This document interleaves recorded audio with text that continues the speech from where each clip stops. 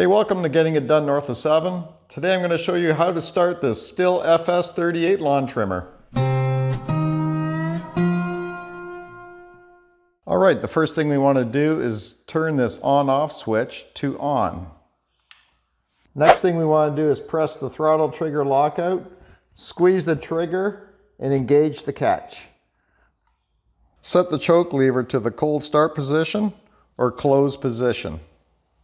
If you have recently run the motor and it is warm, you'll leave it in the open position to restart.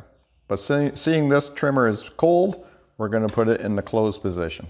Now we're going to depress the fuel pump bulb or the primer bulb at least 3 to 4 times. And what I like to do is press it slow like that and let it retract on its own. Don't rush this part. As you can see, there is fuel in the bulb, and that's good. So there's 3 times, that should be good enough. Okay, now we're going to get a firm hold on our lawn trimmer. We're going to grab the string so it's snug, tight, and we're going to give it some pulls. And if it burps, tries to start, we'll set the choke lever to the off position. Or if it doesn't start, we're still going to set the choke lever to the off position so that we don't flood it.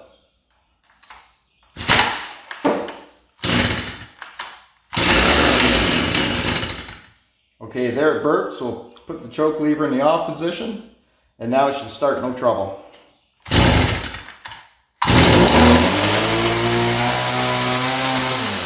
So what I did there, once it starts running, you grab the throttle trigger, give it a pull, it disengages the lock, and your trimmer will return to idle speed.